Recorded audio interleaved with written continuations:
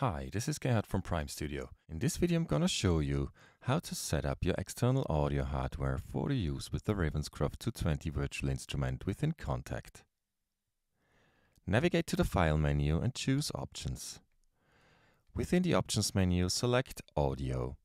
From the first drop-down, choose your preferred audio driver. From the Device drop-down, select your preferred audio device. The Sample Rate drop-down menu lets you select the sample rate you need accordingly to your setup. We recommend using 44.1 kHz sample rate when doing live performances in order to avoid any unnecessary real-time sample rate conversions. The slider below lets you select the latency buffer size.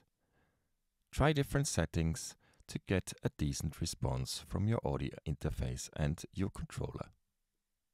Using different manufacturers' audio devices will result in different latency values. Having set all these options, you are ready to use your external audio hardware with the Ravenscroft 220 virtual instrument.